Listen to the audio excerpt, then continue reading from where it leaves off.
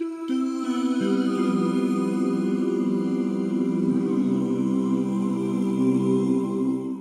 Friday morning, and welcome to Begin in the Word.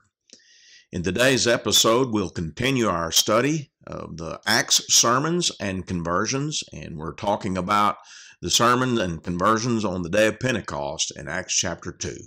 Let's move to our review questions. Number 1, what did Peter mean by pains of death? As he continued his preaching about Christ's death and crucifixion and resurrection there, he talked about Christ being loosed from the pains of death. Number 2, how do we know that Psalm 16 was not about David? Psalm 16, as we'll learn, is a passage that Peter quoted in his discussion of Christ's resurrection. Number 3, how do we know Psalm 16 was about a resurrection from the dead? And we'll be discussing then those things and Peter's application of that passage as we continue in our study today. Let's go now to a portion of our text from Acts chapter 2, verse 23 through 24. Talking about Jesus, Peter said, "Him being delivered by the determined purpose and foreknowledge of God, you have taken by lawless hands, have crucified and put to death, whom God raised up, having loosed the pains of death, because it was not possible that he should be held by it." So here, Peter affirms that Christ was put to death, but that God raised him up, and that when he raised him up, he loosed him from the pains of death.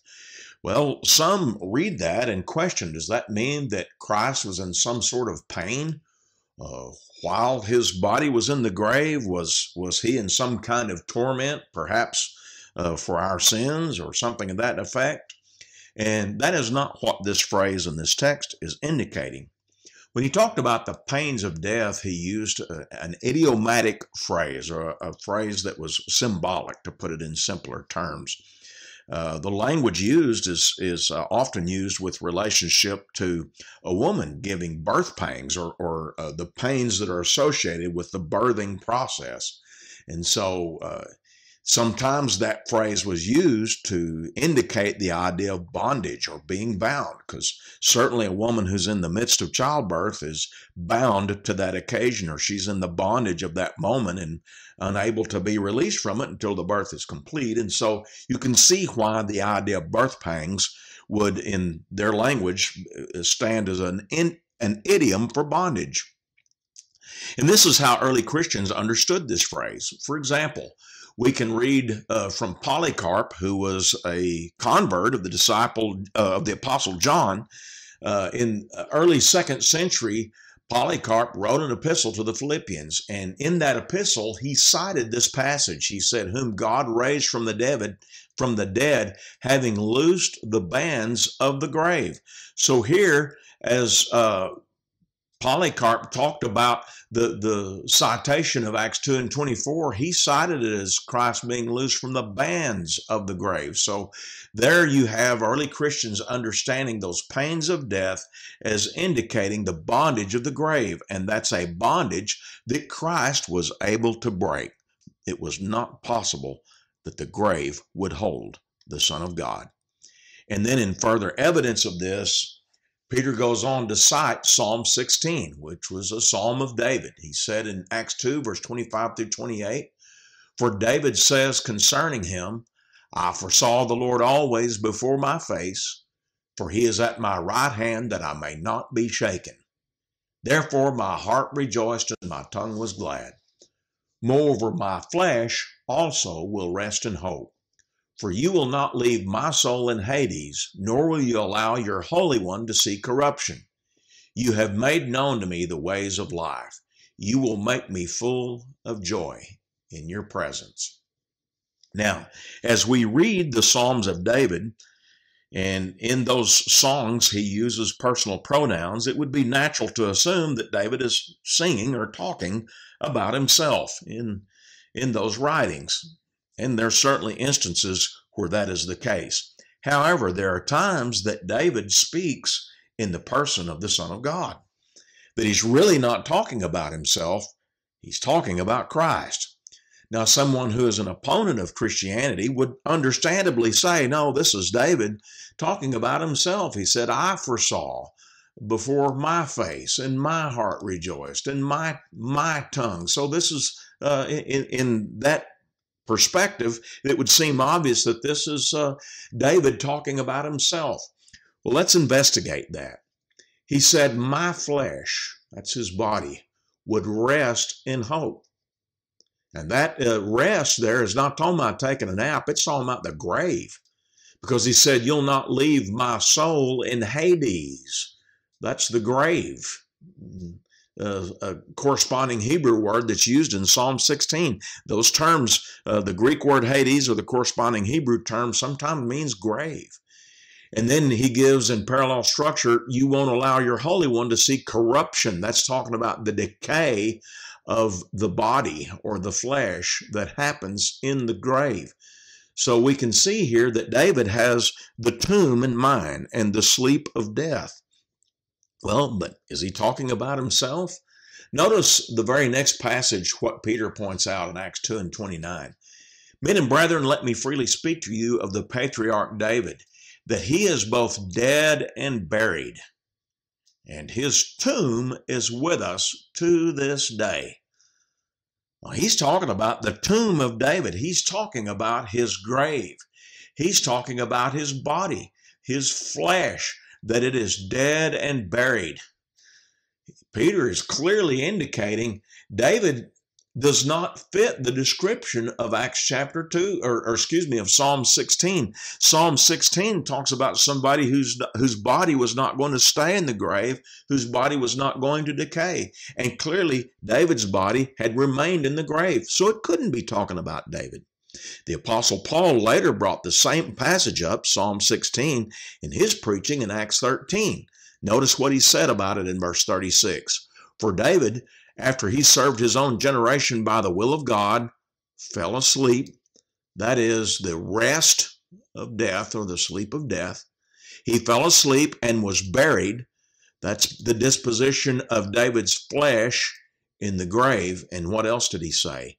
He was buried with his fathers and saw corruption. Whereas the Psalms said you wouldn't allow the Holy One to see corruption, the Apostle Paul says David saw corruption. So Paul and Peter are making the same point here about the citation of Psalm 16. David can't be talking about himself because David is talking about somebody who didn't stay in the grave and whose body didn't decay, but they vacated their grave. Notice the language, my flesh. You will not leave my soul in Hades, nor will you allow your Holy One to see corruption. This, as we've said, is a quotation of Psalm 16, specifically verses 8 through 11. He talks about the body resting in hope. So we're talking about the body in the grave. And look at the parallel language here in the parallelism that's used in Psalm 16. You'll not leave my soul in the grave, and you'll not allow the Holy One to see corruption or to decay. So the my soul corresponds to the Holy One. The Holy One in Old Testament prophecy, that's very often the language of the Messiah. And the grave there, that's talking about the decaying of the body in the grave. So the parallel language clearly shows this is talking about the disposition of the body in the tomb. David remained in the grave and decayed, as we've heard Peter and Paul argue. Therefore, this psalm cannot be about David. Now, this is a powerful proof. From the perspective of someone who believes in the Old Testament, who believes in the Psalms, who believes that David is a prophet of God, and that perspective encompasses the Islamic faith and the Jewish faith of today. From that perspective, Psalm 16 foretells about someone, not David, but someone else, the Holy One of God, not remaining bound by death, not staying in the tomb. It had to be Jesus. This has to be about the resurrection of Christ. No one in Peter's audience answered the connection to Psalm 16, nor do we have any other record from the first century of where the opponents of Jesus took up Psalm 16 and said, no, that's not about the resurrection of Christ. The occasion there in Acts 2 would have been a great opportunity for an opponent of Christ to disprove that, if they could have disproven it. Paul's sermon in Acts chapter 13 would be a great place for the opponents of Christ to make a strong argument that Psalm 16 is not about the resurrection of the Messiah from the grave. But they did not, because they could not. No one produced the body of Jesus. The strength and power and growth of Christianity rested upon the truth of Christ's resurrection. In the beginnings of Christianity, it would have been a great opportunity for the enemies of Christ to step up and say, wait, no, he's not resurrected. Here's his lifeless body. It would have still been somewhat recognizable, and they could have stopped Christianity in its tracks. But they did not, because they could not. In fact, Matthew's record in Matthew 28, verse 11 through 15 shows where the opponents of Christ had to bribe soldiers just to claim that the body was stolen. But that story didn't take root and grow, because if it did, it would have stopped Christianity in its tracks. People would have said, well, he's not raised. The disciples stole his body. But that story never got any traction because people knew it wasn't true. Their plan failed as Christianity continued to spread. You can see that in Acts 5 and 28, where it was turning the world upside down. There was no effective logical approach that disproved Christ's resurrection when the opponents of Christ wanted to disprove it the most. The Jews in the first century, the Roman government in the first century, both very powerful entities, wanted to stop Christianity. But they did not, because they could not, because the resurrection of Christ is true, as is proven by Peter's sermon here on Pentecost. So what did Peter mean by the pains of death? That's an idiomatic phrase indicating the bondage of death. How do we know Psalm 16 was not about David? Because the passage foretells a resurrection, but David is still dead and still in his tomb. How do we know Psalm 16 was about a resurrection? Well, because of the language of his flesh having hope, not remaining in the grave, and not decaying, all points to the resurrection of a body and the immortality of that body, or not being able to decay.